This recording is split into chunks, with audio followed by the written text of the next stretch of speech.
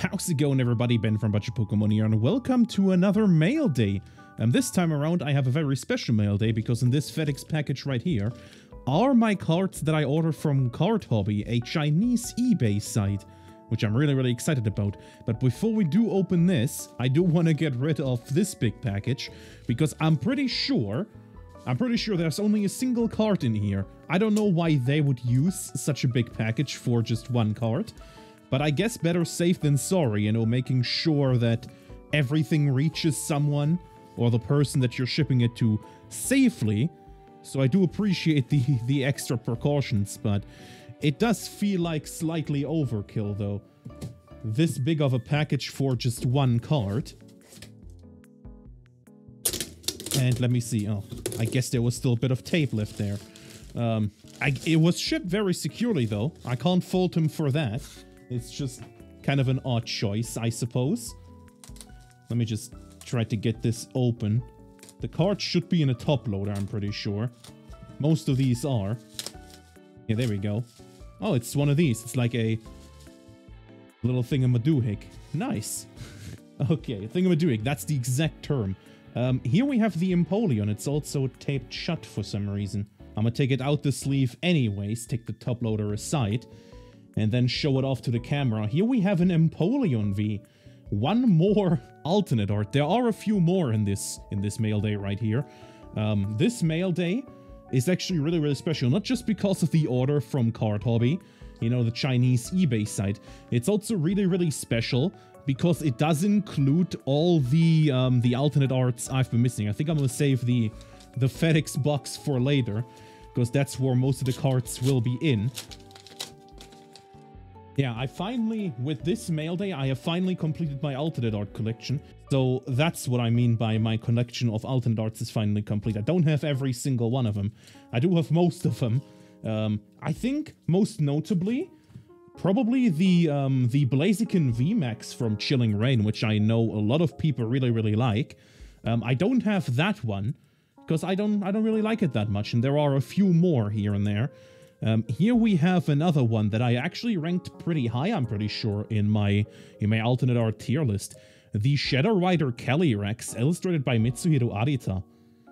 I just love everything that's going on in the background. I mean, it's a snowy background, which I absolutely love. I do love snow. And you also have someone looking out the window here. This looks super lovely. Super nice. Okay. Old school EX cards, you know, from the Ruby and Sapphire era. But, well, here we go. I'm just hitting the alternates. I actually don't remember if all of these letters are alternate arts. I think they are. And then the box in there is gonna be mostly Chinese cards. But without further ado, here's another banger by Mitsuhiro Arita, of all people again. I mean, his illustrations are super nice. Here we have Noivern V, giving me Batman and Gotham City vibes all around. This is an awesome looking card. Man, this looks super nice. And another one, another alternate art down. Just two more in these envelopes. Let's open this one up next and see which card is in here. I've ordered these so long ago that I've mostly forgotten, as per usual, which cards are in what envelope, or which cards I ordered in general. Like this Inteleon VMAX, a card that isn't actually that expensive for an alternate art. I think it's one of the cheaper ones. I think it might still be below 20 euros, $20, although I'm not quite sure. But this is an awesome looking one. It is from Fusion Strike, a set very notorious for having horrible pull rates. I mean, I myself have only pulled the Sandaconda alternate art. At least I did pull an alternate art, mind you. A lot of people haven't pulled a single one from Fusion Strike, so I can't complain that much. Would have loved to pull this one instead. There we go. Is that open? That is open. Nice. Okay, here is the last alternate art for this video. It is the Aerodactyl. Very good. That could have been me spelling that one. The Aerodactyl kind of takes away the surprise of me like showing it off. But, you know, what are you gonna do? Alright, it's also taped to the cardboard itself. See, this is what I like about shipping. This is perfectly fine. You know, a top loader and then some cardboard. This is usually how I ship my more valuable cards. If it's like below a certain point, I usually just use a top loader. But it's like a very, very high value card, like this one, for example, isn't very high value. Still, to me, it is somewhat expensive. So this is what I would do or use to ship my cards as well. A bit of cardboard and a top loader, and then probably bubble wrap or a bubble mailer. This is the Aerodactyl. This is kind of, or this was kind of infamous for a while here. This was really, really infamous for a while here. I still remember that Pokéref, like, didn't manage to pull this one bit, and then the price kind of shot up, because everybody thought it was super, super rare. I think it's come down a little bit, but not to the point where it was before the Pokéref situation. No blame to him, though. No blame to him. So I can safely cut the box open. This was actually... I did wait for a little bit here for these, you know, until they were shipped, or... I think the longest I waited wasn't even the shipping within China, because you have to ship them first to the warehouse of Cardhobby. And that didn't take that long. Like, usually people would ship it within, like, 2 or 3 days. And then it would only take 2 or 3 days more to actually reach the Cardhobby headquarter, if you will. So that wasn't too long. No, the longest part it took was after it reaches Cardhobby, they have to check the cards. So they upload it on their platform. That is a... Okay. I don't know if I can show that label or not. Might have to blur that in editing. The longest time it took was for Cardhobby to check the cards and to put them into their warehouse. And then after that, it was completely fine. I didn't say when every single card arrived, they should ship them. Let me see which way around. Okay. Okay, so I guess we have to do it like this, since there are labels on the back of these. So no big surprises here. As I've said, like, the longest time it took was for them to check them, and then after they shipped them, in fact, with FedEx, you know, FedEx is usually really, really fast.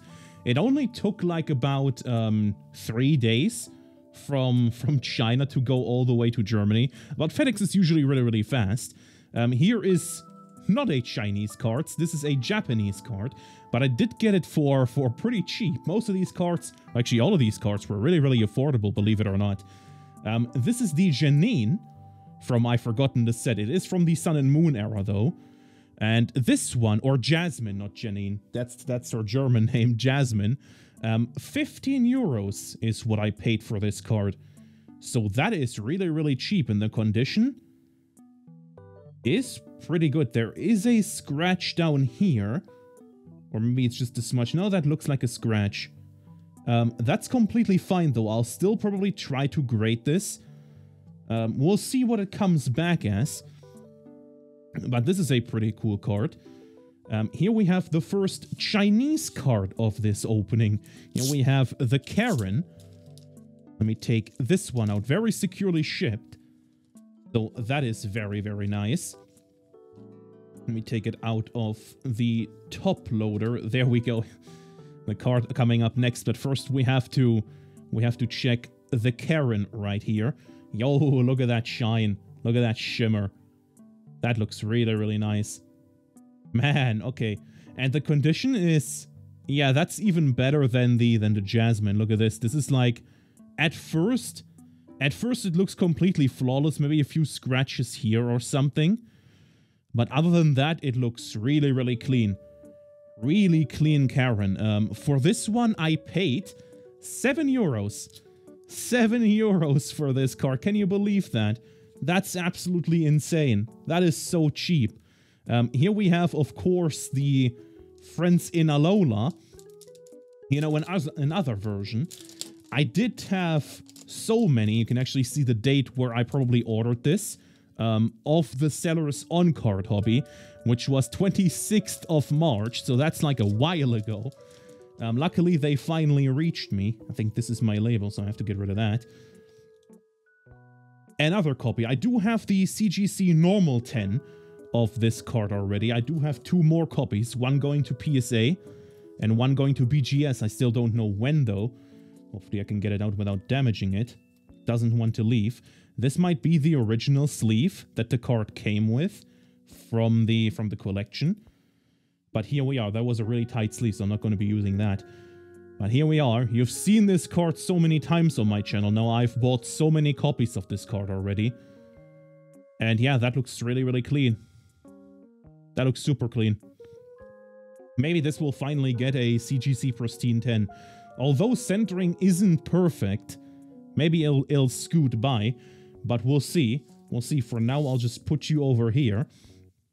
And then this Rayquaza, this is the last of the raw cards. Everything other than that is a graded card, as you can see with the Pikachu right here.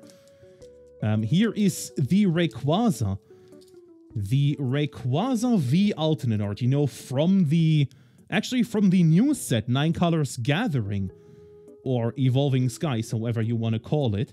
Finally being able to see this card with the Japanese texturing. I do know that the card is in Chinese, but for those unaware, the Chinese cards, the simplified Chinese cards, do use the Japanese texturing. So this is what a Japanese copy would look like as well. Really, really awesome card. This might actually be one of my absolute favorite alternate arts. I think I ranked it really, really high. Might have been an S tier. I can definitely see why. I absolutely love this card. I do have the English version of this one in my binder somewhere.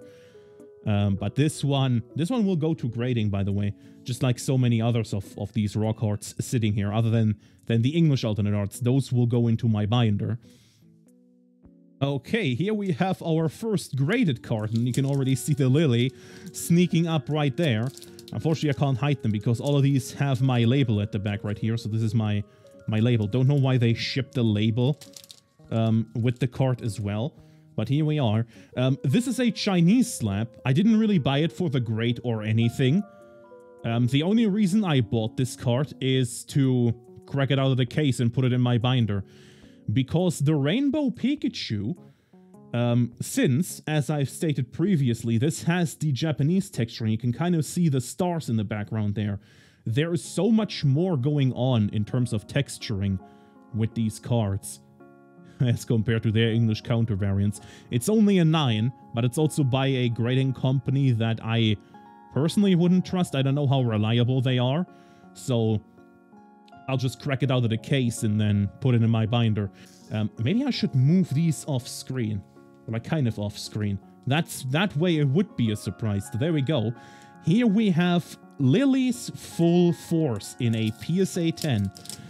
And yes, you can also buy PSA 10 cards. I have one CGC graded card in this unboxing right here, which is actually upcoming next. But yeah, you can actually buy PSA graded cards off that platform as well. The Lily's Full Force, and that actually completes my Lily collection of like Chinese cards, because I now have this one. I already have the quote-unquote normal Lily, you know, the one from Ultra Prism, just in Chinese with the ridiculously cool texture. And I also, hang on. So I did recently get this back from my CGC return. Still really happy that I got this one in a pristine 10. And now having this one and also have the previous one, you know, as I mentioned, from Ultra Prism, or whatever the Japanese equivalent was called. I now have all the Lily cards that I ever want. I know there's one more where she's like wearing a hat or something. I'm not going to buy that. Don't really care about this or that one. This is way more than enough. This is way more than enough. One thing I wanted to check though with these Chinese PSA cards, if they're actually real. So one thing you can do with PSA cards, of course you have this logo right here. You have this silver hollow foil. If you flip it over, it like shows PSA. You also have the PSA blue right here. Same right here. If you flip it over, it says PSA. No, you can also take a blacklight. If you see that right there, it shows when I take the blacklight away. It's kind of hard to see, but now you can see it. Also up here, you can also see there is PSA in white. And usually, if the card is fake or the label is fake, that ink right here would be like yellow or greenish. Kind of like these old, I don't know if you ever had like these old glow-in-the-dark stars or whatever. That kind of color, like that green shine. I can also test this with a normal PSA stub. So this is one that I graded myself, of course. And if I shine that light, it's the exact same white ink, just like that lily. And I think that makes it very clear that this is real. Not that I had any suspicions, because the sellers I bought these from had all really a ton of good reviews. So no one would risk their like account over like one fake card for like 133 euros, right? Okay. Coming up next is this one right here. This is the only CGC card I bought from Cardhobby. But it is a Marnie. And this is a Marnie that I've actually wanted to buy for a really long time. The Japanese version is really expensive. But, you know, as per usual, the Chinese version is so much cheaper. And this one I paid, if I can find it, this one I paid 80 euros for, which I think is a decent price. I think the raw card was in the ballpark of like 50 euros, I don't know. So this is actually from a gift box, as you can see right here. You know, there are a ton of gift boxes over in China for like different Pokemon and characters. There's like one with Lily, was like that Lily card feature that I already have in a CGC10. But there's also like a Charizard one, and so on and so forth. Like China products, Pokemon, or Chinese Pokemon products are actually really cool. If you are interested at all, I highly recommend you check some of them out. They're super amazing, usually really fun to open. And this one I paid 80 euros for, which I think is a decent price. I think I was debating on buying the box. I think the box itself is like 80 already, or like 60. But then with shipping, it would be more expensive, so I just bought the card, because that's realistically the only reason why you would buy the gift box, right? For the promo card. 2 cards left. One more full art trainer with the Misty's Favor. Here we have a Misty's Favor in a PSA 10.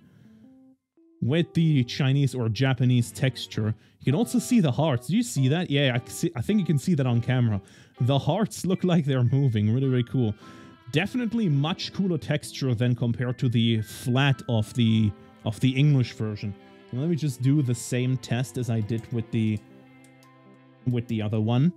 And see, yep, that looks good. That looks completely fine. That looks completely fine. Really cool card. And I paid for this one 80 euros. So also really affordable for a PSA 10, mind you. Like, try to find a Japanese version of this card. I'll wait, like, or an affordable version of this one in Japanese. This is a really expensive card in Japanese, as are many of these full art trainers, because of course.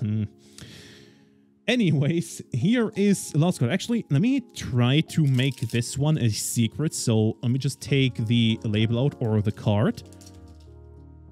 There we go. And then we'll turn it around, because this one is really special. This is the most expensive card in this mail day. I paid 180 euros for this card, but this is incredibly special. Let me just flip it over. Here we are. The Latias and Latios GX Tag Team card. Already graded in a PSA 10. Would you look at that beauty? Man, that card looks super cool. Dude, I'm pretty sure 180, you wouldn't even get a heavily played or poor version of this card in English for that price. And this one is already graded in a PSA 10. That's insane. I'll definitely buy more Chinese cards in the future. It's insane how cheap these cards are. Really awesome platform. And let me just do the test as I did with the other ones. There we go. Yep, the ink is white and everything. Should be good. As I've said, I did buy most of these or all of these from reputable sellers. So wasn't really an issue there. But man, what an insane mail day. Let me just try to show everything off if I can. Don't know if I have enough space. Okay, we have to put the Misty over here kind of awkwardly because my Keylight is shining on the card, as you can see right here. Horrible reflections. But this is what I ended up with in this mail day. Really awesome stuff. A lot of cool cards, and I'm really happy how this turned out. And also, how easy it actually was to buy these cards off of Cardhobby. It was actually super, super interesting and super easy to do it. It's like basically, well, it is like eBay. It's just eBay where the sellers are mostly situated in China. That's it. Shipping is also very, very smoothly.